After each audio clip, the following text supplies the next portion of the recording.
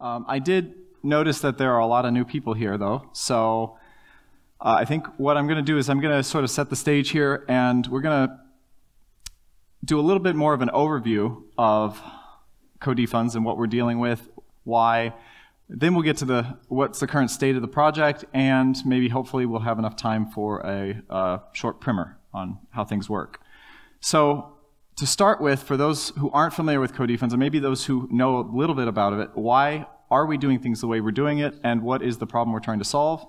So basically it's this question, is how do we expand the capabilities of APL so that it can be used by more people, in more places, and for more problems? Just how do we solve that problem? And there are a lot of different ways we could do this. So we could improve the performance of APL, we could make it easier to integrate APL, but we can also try to tackle problems that people don't think can be solved with APL. We can try to find new ways of applying APL, and we can teach people how to think better in APL so that they can use it in more places.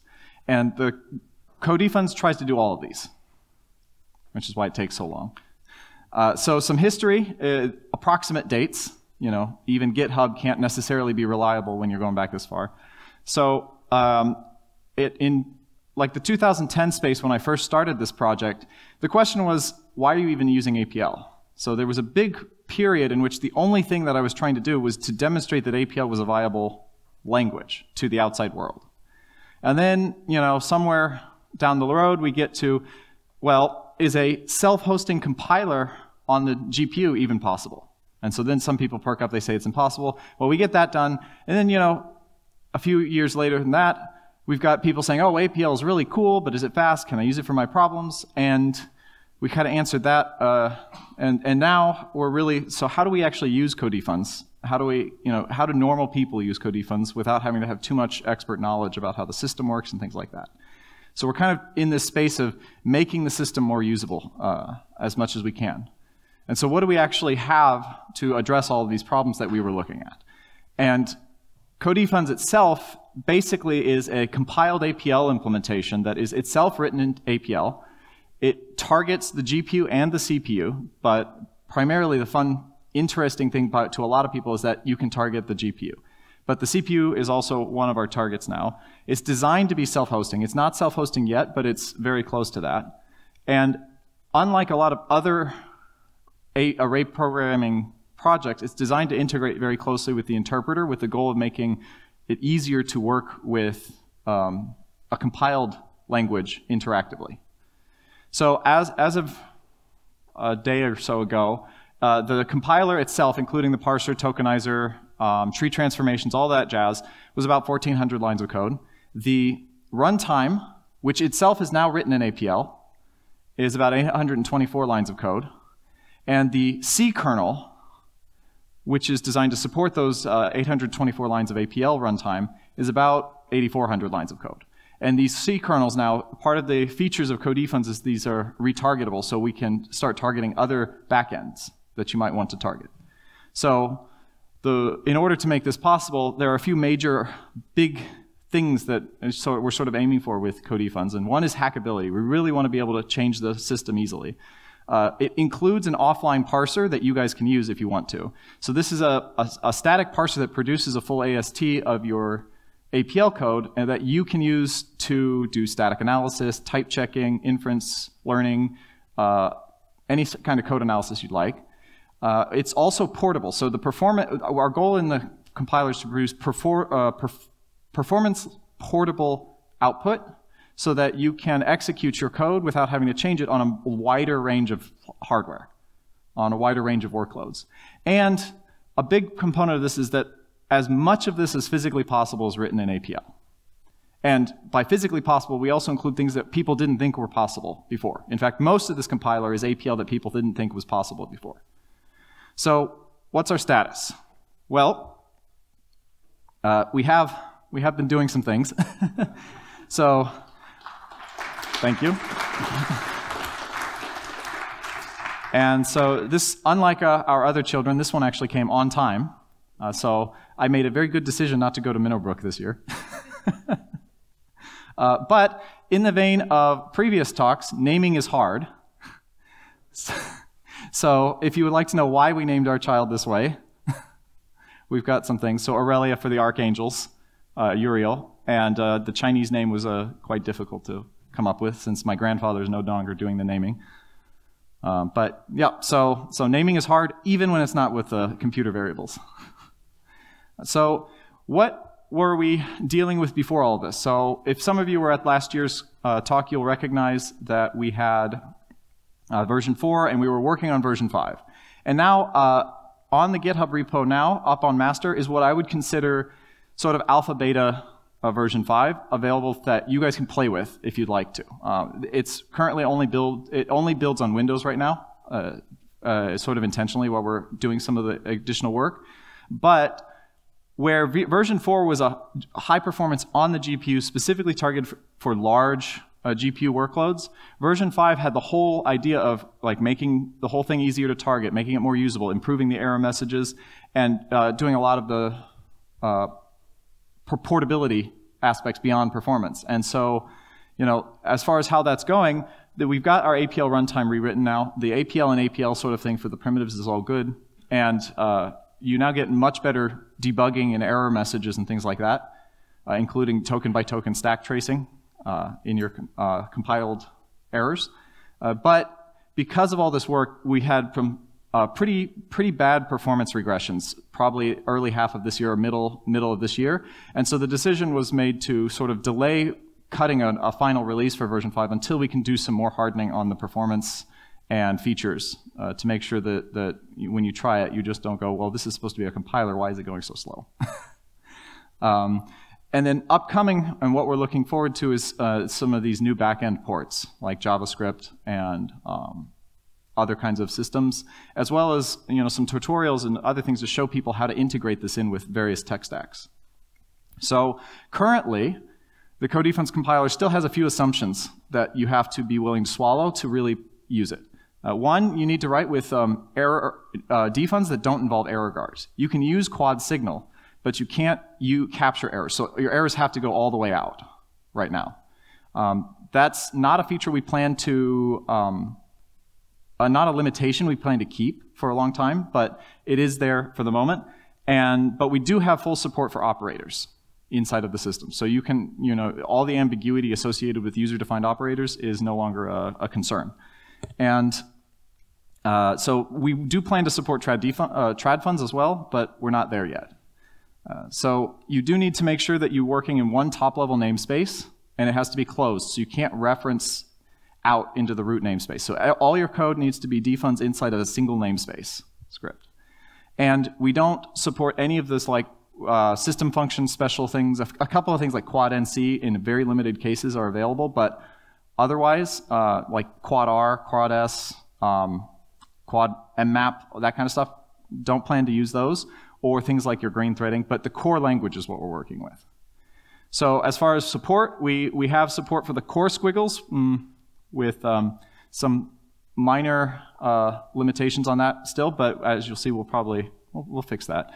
The data types, we do have the large array of data types. We do not have bit vectors. We have 8-bit bools, but we have 16-bit, 32-bit, and 64-bit numerics and Unicode code points as well as complex numbers. And we have full support for nested arrays. Additionally, a little extra bonus is we support arbitrary ranks even above 15, if you'd like. So now there are some limitations. So don't swim in these waters. The selective assignment and reach assignment are still kind of out of reach at the moment. Trains, trad funds, error guards, inverse execute, we're quad IO 0, sorry. Format, some of those are, and these are in italics. So those are kind of, caveats. There's a few little gotchas here and there that we're cleaning up, but there are still a little bit of limitations in terms of things that are in the newest versions that we don't have. So cool stuff. We've got this cool iBeam foreign function interface that allows you to write hooks into foreign code that's portable across multiple platforms. We'll manage the moving of data on and off the GPU for you. So small arrays will execute on the CPU, large arrays will execute on the GPU. Any dfun can actually receive an access from the access operator. We've got integration with DWA and an easy-to-use C API. You can, the code that's generated are in lightweight DLLs that you can embed in any of your tech stacks, and you get these nice error messages and token-by-token stack tracing. So as far as the things we're kind of thinking about as we move forward with this, we want to make sure that we can sort of, in the style of JFOD's compiler, make small array computations that are loopy in APL go a lot faster as well. We still want to make things fast in general. We want to get JavaScript so that you can run your APL sort of quote-unquote isomorphically on the client and the server sides. And we really want to tackle this problem of what it means to do like event handling and GUI handling in APL, but that's future work. So when we came into the conference, there were a couple of gotchas that are now no longer gotchas. Some of the access operators still, in this beta, we know about the access operator support. Some of it's not there yet. But we had a few issues with nesting, rank, and characters, and those are fixed now. So you can play with that. So how do you use Co-dfns? So basically, the system, you need as a dependency your OS compiler, a C++ compiler, or a C compiler, and the arrayfire libraries. And then when you get the source, you're going to compile a runtime object for yourself that you'll use to distribute with your applications, and then you've got the core compiler that actually runs all of this. So when you install, you want to install your OS compiler, you want to install the arrayfire libraries, and then you grab Co-dfns from GitHub and run it from there. And there are two major commands that you want to work with. You've got your make runtime command, which builds a Co-dfns DLL for you to ship and use when compiling. You need to make sure that's available for linking. And then you use essentially a replacement for quadfix to execute over namespace scripts. And that will produce a DLL for your module, and then link that DLL using quadna against a namespace that it generates inside your workspace. And so when you ship all of this, you ship basically four things. You ship the arrayfire DLL that you need, you ship Co-dfns DLL, and then you ship your module DLL as well. And if you're using the APL interpreter, you also ship that namespace that's linked up against that DLL. And so when you package things together, that's sort of what you package when you ship these things. So, time for a demo. Let's see if this works. So here I've loaded in my source using link from my repo. And this is my standard workflows. I CD into my tests directory, and I work off of the CPU backend right now instead of the GPU one, because this is a demo, and this, I don't want the GPU to blow up on me. So then what I can do, let's play with a function. So here's a call to, it's a little big, but Co-dfns fix, and then we've got the namespace, and then we've got this little function that's going to basically replace the even positions with a star, right? So let's run that, and oh, we've got an error. And so this is one of the things you get with the error messages, is now you get sort of these region highlights on your error messages, and they can provide a little more rich selections. So we see that's wrong, so let's go and fix that. Okay, that looks better, but oh, at isn't defined. Doesn't support at yet. Well, you know what? It is supposed to be a extensible system, so why don't we just add the at primitive in? So looks like at is available in our tokenizer. So let's go into the compiler. Here's our primitives. Looks like, let's take at, let's add at there. Okay, and let's make an implementation for at. Oh, would you look at that? Huh. All right, so we've added a at to the primitive, so let's go back in here. Let's reset everything, and let's rebuild our compiler. See how it goes.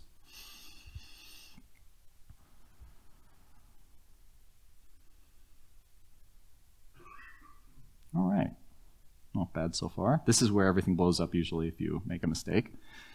All right, and so now here you'll see, notice that I've copied all of these files over into my test directory. So these are sort of the things that you use to build. You need your co-dfns.h file. You've got your lib and your debug symbols and things like that. Those are all part of what you can ship when you build, or what you use when you build your applications. That's part of the development kit of the runtime. So let's try that again. Oh, all right, nice. And let's run it. Let's see. Oh, nice. All right. But Do we support mixed arrays? We do. Nesting too. All right. Nice. Worked. Yep, it did. It's weird. It looks weird, but we got it. Yeah. No. It worked.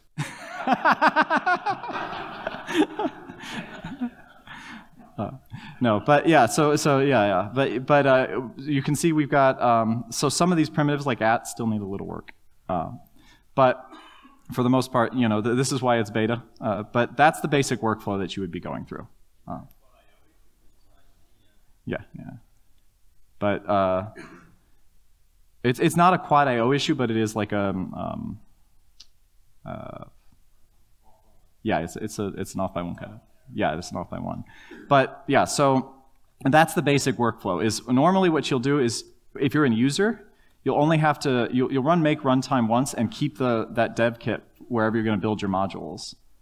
And then the Co-dfns.h you'll need if you want to call the C code from or embed it somewhere into your C stack or something. And then otherwise you just use the Co-dfns.fix calls to compile your functions. And if you get an error in one of these functions at runtime, you'll get those stack traces that you actually you haven't seen a stack trace yet, have you? Let's blow it up.